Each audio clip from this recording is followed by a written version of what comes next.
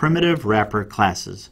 Java provides wrapper classes for all the primitive data types in order to provide some useful methods that involve primitive data. Because when you create a variable using a primitive data type, the variable just holds that one specific value, and there's no methods that you can call on a variable. Only objects have methods. So Java has these wrapper classes such as character, integer, double, boolean, and long. And you can call static methods where you can pass in primitive data to it and it'll return some value. And we're going to look at a few examples. Primitive wrapper objects and also string objects are immutable. That means that the methods cannot change the object's data. So let's take a look at wrapper classes and also learn what immutable means as well. In class wrapper demo, let's explore some primitive wrapper classes and methods that are available. And before we do that, let's explain what immutable means. So if you had a string called name, that was set to James, and I print out name by calling the toUpperCase method on that string object, it'll print out James in all capital letters. But this method call right here, toUpperCase, see what it does when I put it by itself and then try to print out name.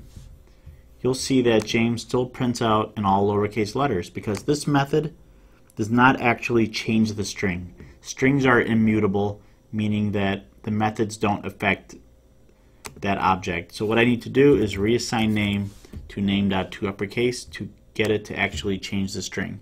If you want to work with strings and prefer to use mutable methods that do change the value of the strings, then consider using the string builder class rather than string.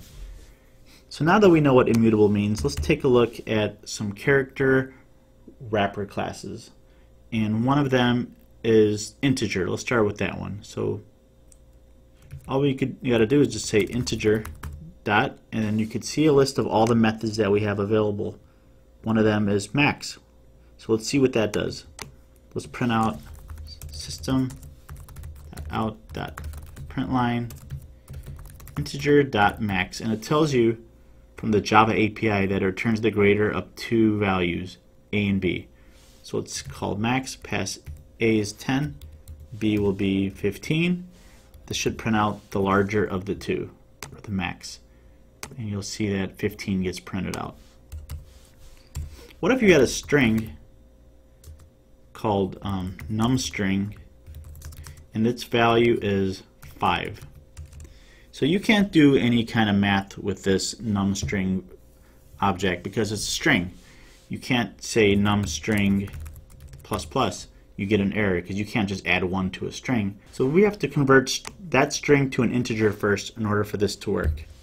So let's create an integer called num, and we'll assign it to integer using the integer wrapper class .parseInt. And we'll pass in the num string to it, and it'll actually take that string 5 and convert it to an integer 5. And just to make sure that it works, we can say num++, and that'll add 1 to it, giving you 6. Let's print out num, and we should get 6. There it is.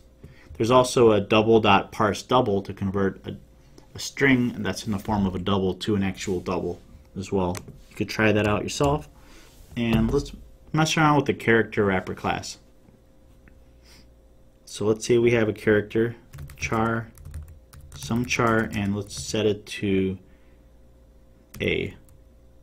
And because it's a char, it needs single quotes around it.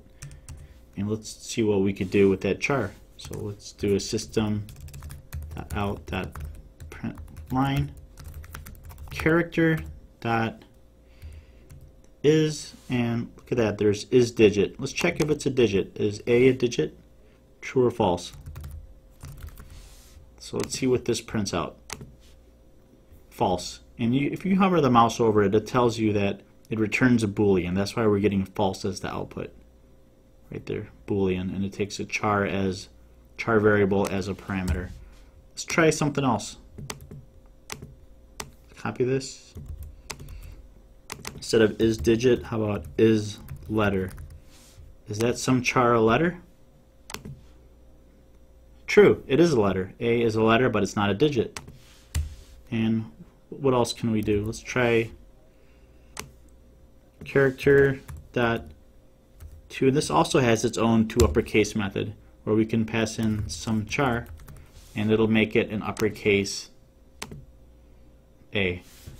So there's integer, we talked about double, character, and all these uppercase primitive type words are called wrapper classes, and you could always refer to the Java API to get a full list of all the methods and a description of what those methods do.